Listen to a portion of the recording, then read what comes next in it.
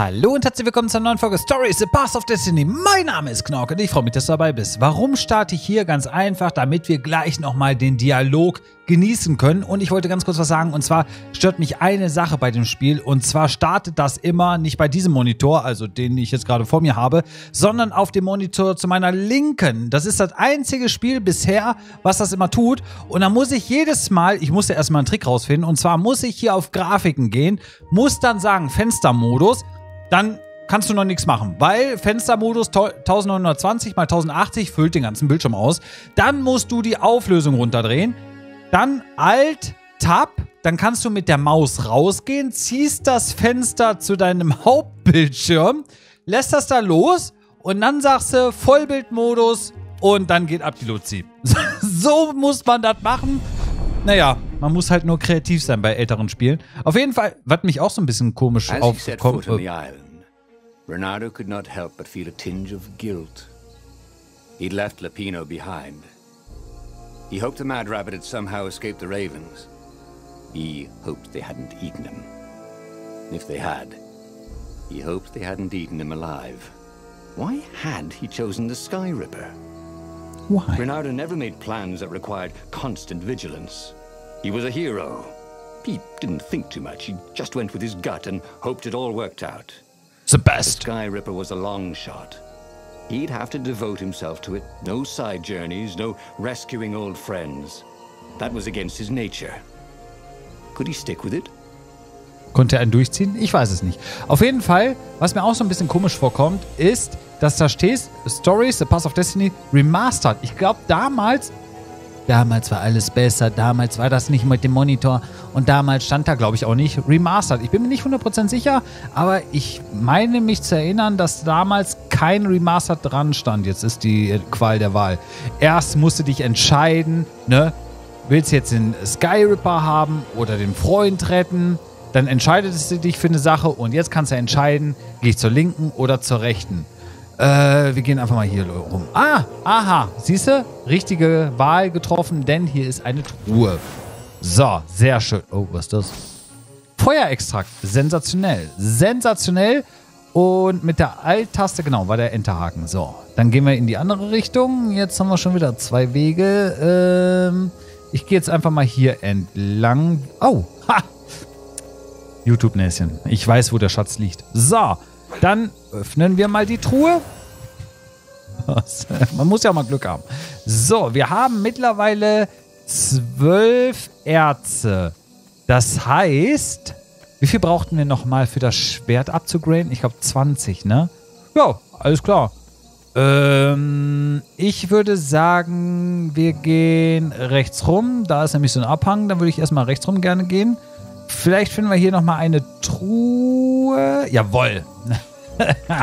Sehr gut. Sensationell. So.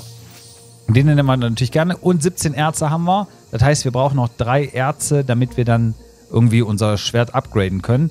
Und jetzt gehen wir hier in. Achso, hier ist gar kein Abhang. Hier sind Treppen. Treppen sind für manche ein Abhang. Ne? Ist einfach so. So. Jetzt möchte ich aber gerne Gegner haben. Ne, ich möchte noch keine Gegner haben, weil hier ist ein... I craft a sword now, it's gonna be really short. Es wird ein Dolch. Okay, was machen wir denn da? Juwelen, was können wir denn da machen? Juwelenfassung. Das ist... dies ist das Juwelenfassungsmenü. Ich kann es kaum fassen. Es ist für Juwelen. Hier kannst du mächtige Juwelen ausrüsten, die sowohl deinen Angriff als auch deine Verteidigungsfähigkeiten verbessern. Dein Handschuh hat 3 Taschen, in denen du deine Juwelen stecken kannst. Wähle eine davon, um deine... Ich habe aber, glaube ich, noch gar keine Juwelen, oder? Habe ich schon Juwelen? Nein. Jedes Juwel hat 3 Level und seine Wirksamkeit wächst mit jedem Level. Findest du ein Juwel, das du bereits hast, wird das Level des jeweils Juwels erhöht. Du findest die Juwelen in den Kisten, die in ganz Boreas verteilt sind, wenn du Glück hast. Ja, das ist Können. Die Kisten aufzuspüren ist Können. Man muss nur den richtigen Weg gehen, denn man braucht 30 Erze. Okay, alles klar. Dann braucht man 70, 50, 30. Wir müssen noch ein paar Erze finden. Okay, alles klar. Ich hoffe, die findet man öfters. So, dann... das Tor. Das verfluchte Tor öffnet sich. Mal gucken, was uns da wartet. Ich brauche noch 13R. Ach ja. Irgendwie kommt mir das bekannt vor. Irgendwie kommt mir das bekannt vor. Auf jeden Fall. So, jetzt machen wir den mal ganz schnell platt. Und den auch. Oh, das war knapp. Didn't your mother tell you it's rude to stare? Snapped Renato, a little smug. Boah, in letzter Sekunde. So, können wir hier aktivieren. So. Wir sind Aktivisten, wir können das hier aktivieren. Und was machen wir jetzt? Okay, ihr dreht euch um, sehr schön. Ich bin gefangen. Hallo? Könnten wir eventuell... Freunde. Friends will be friends. Die sehen mich nicht. Das ist auch gut.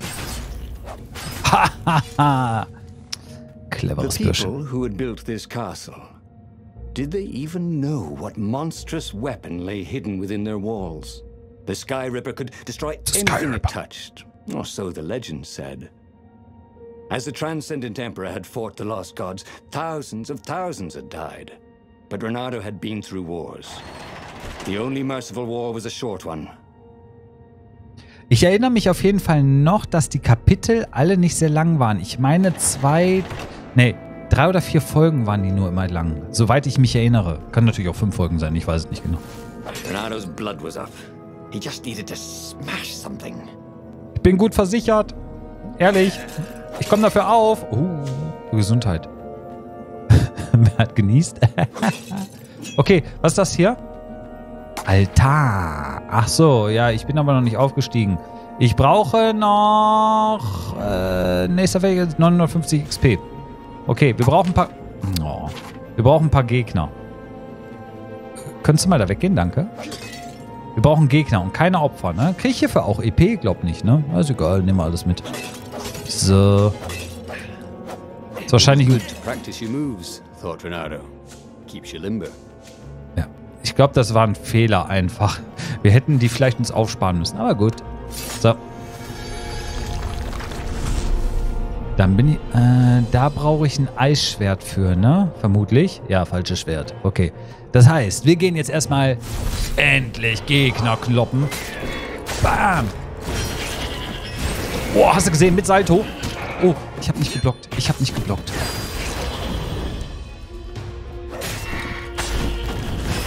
Oh, ja, Juke. Oh, oh. Junge, ich gebe ab. Boom, Chakalaka, boom, Chakalaka, boom. Jawohl. So much. It was time to turn it into something he could use. Level up. Sensationell. So, und hier kriegen wir wieder Gesundheit. Sehr schön. Machen wir erstmal alles kaputt, ne? Weil die mich angegriffen haben, mache ich jetzt hier erstmal alles kaputt. Erstmal zeigen, wer hier das Sagen hat. So. Und dann gehen wir jetzt einmal zurück und schmieden unser Schwert. Gut. Ich habe spontan überlegt, ich gehe weiter einfach und schmiede nicht mein Schwert oder beziehungsweise ich level nicht ab. Was kann ich hier rum machen? War da eine Truhe vorhin? Habe ich die vorhin richtig... Habe ich das vorhin richtig... Doch, da war die Truhe. Eine große Truhe. Feuerextrakte und 5 Erze. Sensationell. Das ist natürlich erfreulich. Ja, was machen wir denn jetzt?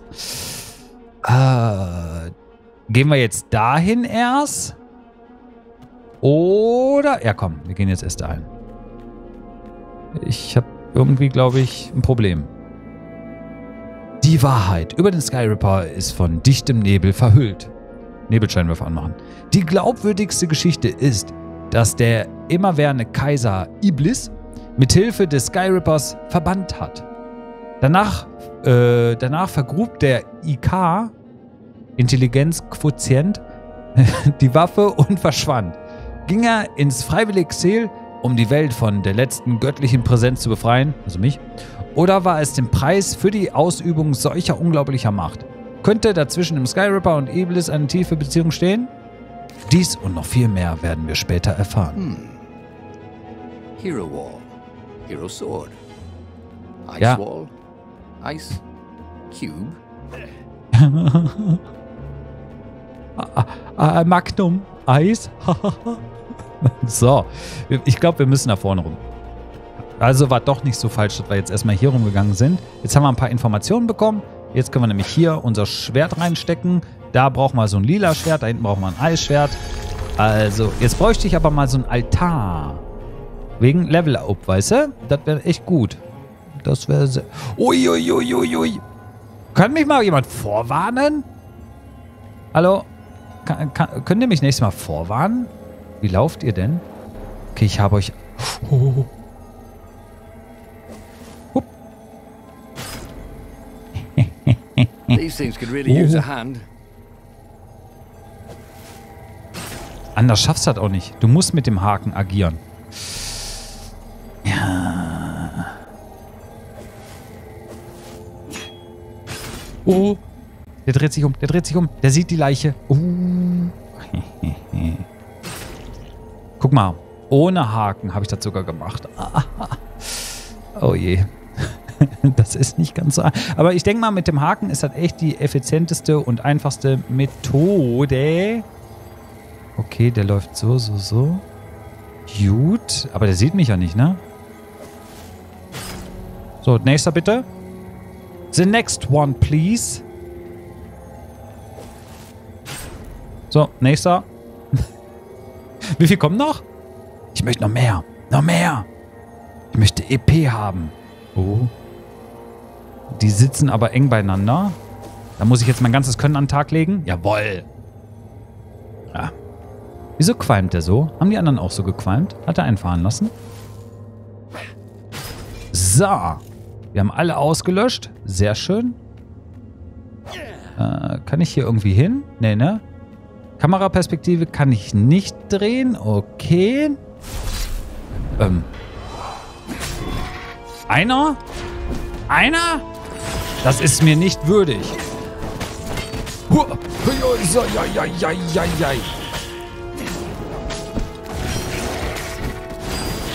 Ja, Junge. Ohne HP zu verlieren. Wer ist der Wer ist der Schwertmaster? Ja. Wer ist der Schwertmaster? Ich. So, wir haben da 2 Schalter. Immer diese Entscheidungen. Ich mach genau, glaube ich, das... Okay. Okay. Und du? Mhm. Jo, warte mal. A lever? Ich hab... Most people still use doorknobs. Okay, ich habe verstanden. Noch einmal. Müsste so passen. Danke.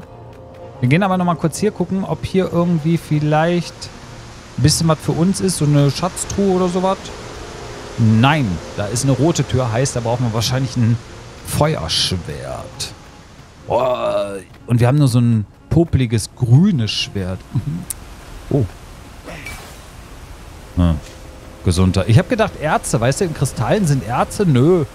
See? That wasn't so hard. Siehst du, hier sind schon wieder Entscheidungen. Ich gehe jetzt hier rum. Ist, glaube ich, das Falsche, oder? Wir gucken mal. Ne, sieht richtig aus. Hier ist eine Truhe. Sehr gut. Erstmal Truhe öffnen.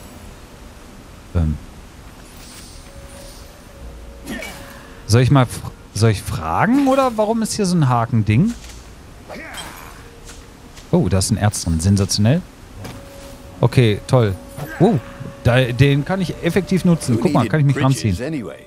Wer braucht schon Brücken? Das stimmt. Das stimmt. Da kann ich nicht rum. Okay, dann gucken wir erstmal zur anderen Seite, bevor wir jetzt hier irgendwas machen. Ich weiß nicht, ob ich da über den See muss oder eventuell vielleicht doch gegebenenfalls hier rum muss. Oh, ein Altar. Sensationell. So, erstmal upgraden. Okay, was können wir jetzt hier machen? Wir könnten machen, das ist verborgen und da eine übernatürliche, ein übernatürliches Stürzen. Und das? Greife sofort nach der vorherigen Attacke an, um den perfekten Schlag auszuführen. Bonusschaden und doppelte Combo-Bonus. Oh ja. Verlangsam nach einem erfolgreichen Angriff bis zu deiner nächsten Aktion die Zeit. Jo, alles klar. Das nehmen wir. Ich würde gern das nehmen. Nein, erforderlich stürzen. Ach so, ja, dann nehme ich stürzen. It was starting to come back to him. Something you never completely forgot. Like how to freeze time when attacking. The more he fought, the more he'd probably remember. Okay, jetzt habe ich schon wieder eine neue Taste, die ich... Aha, okay, alles klar. So. Ich bin Speedy. Tschö. Bis morgen, ne? Tolles Let's Play. Super, sensationell, hat Spaß gemacht. Hi. Kann man dich als Halskette buchen? There it was. Skyripper's armature. The stuff that dreams are made of. Engineers' dreams, anyway. The device was intricate. No one alive had the skill to make a thing like it. How is it part of a weapon at all? He'd have to ask a scientist. But first, he'd get the second piece. Skyripper had a heart. A core that had come to rest on the next island. Well, there was another island he could reach. Zenobia had just invaded it with her father's Raven battalions. She must be encamped there still. But fighting Zenobia now, that made no sense at all. He'd already sacrificed one friend to get this armature, was it? He didn't need to hurry to face her. She would find him. Na toll. Aus irgendeinem unerklärlichen Grund wählte Reynardo zu Zenobia. Also wählen wir das andere, weil wenn der schon sagt, unerklärlichen Gründen, das kann er nur nicht nachvollziehen, also müssen wir erst...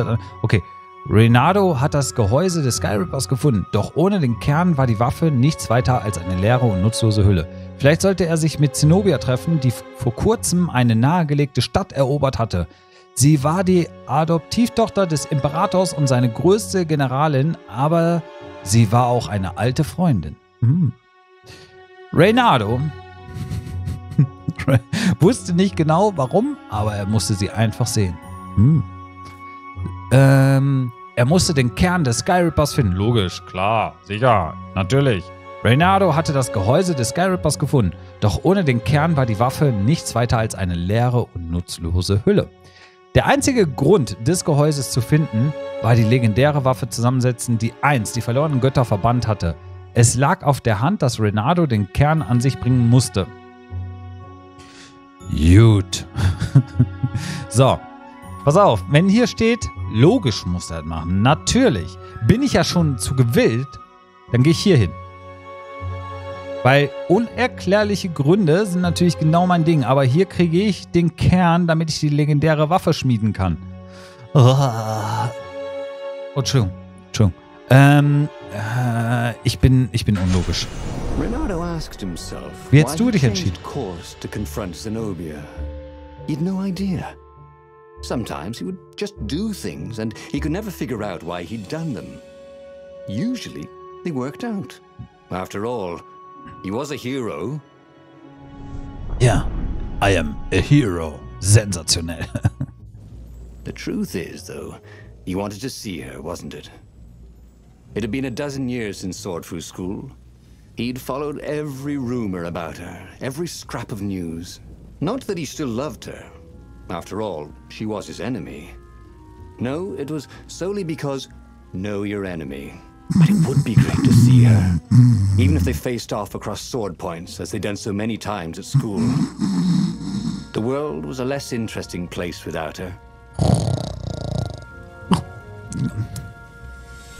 Trifft Zenobia. So. Das Problem ist einfach, also ich höre meistens jetzt nicht zu, weil wir ja beim nächsten Mal das wieder hören werden. Oder ich werde ab da starten, das weiß ich noch nicht genau. Müssen wir mal gucken. Aber ich bedanke mich fürs Zusehen, bedanke mich fürs Zuhören, wünsche dir noch einen schönen Tag. Bis dann. Tschüss.